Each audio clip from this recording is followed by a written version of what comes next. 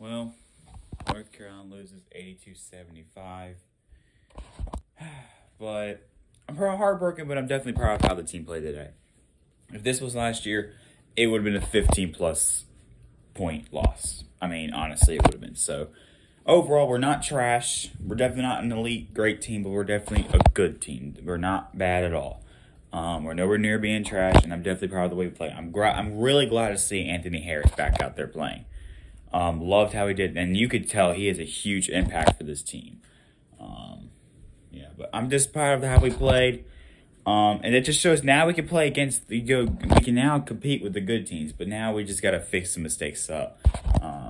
Yeah, but that's my thoughts. Proud of how they played today. Do have some things to fix up, but love that ever since the new year has started, major improvement, and I love it. Let's keep this up. And yeah, all right, up next, Wake Forest on Wednesday. And yeah, all right, peace out. Go Heels.